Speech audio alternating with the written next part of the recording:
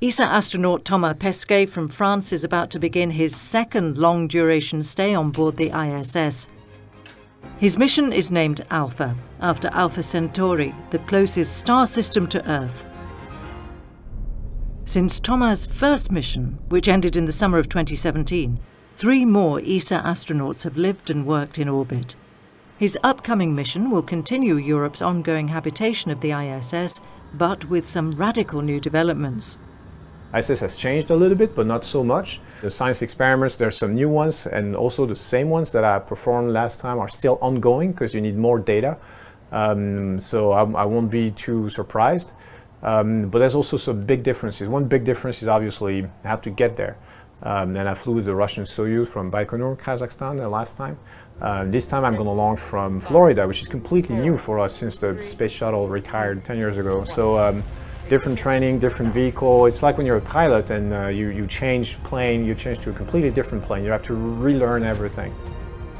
Thomas will travel to the ISS with 3 other astronauts on board the commercial spacecraft SpaceX Crew Dragon. This will be its second operational flight, lifting off from Cape Canaveral on board a Falcon 9 launcher. He'll be the first European to launch from the USA since 2011, when Roberto Vittori from Italy flew on board Space Shuttle Endeavour to deliver ESA's Alpha magnetic spectrometer.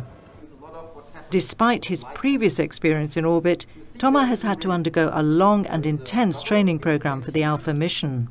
Preparations for this flight have been particularly challenging, as they've coincided with restrictions caused by the global COVID-19 pandemic.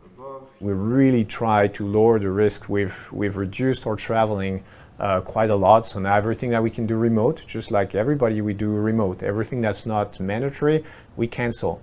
And by doing this, we're in good shape to be on time for launch, which is pretty amazing. And I think everybody has done a very impressive job, in spite of the pandemic, still pressing ahead and ticking all the boxes.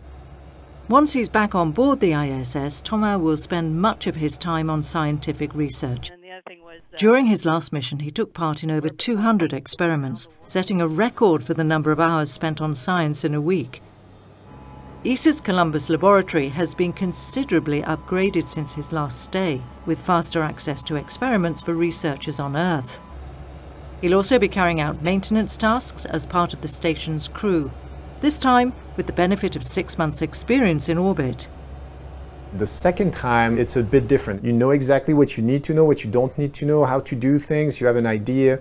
So I think I'm going to enjoy it more, because the first time I was always constantly trying to do work and do things, and I was never ever idle on board the space station. This time I'm going to try to take some time for myself and maybe make some good memories. Thomas Pesquet's upcoming launch will see him pioneer a new phase in European spaceflight, and as the Alpha mission unfolds, continue ESA's role as an international partner in orbit.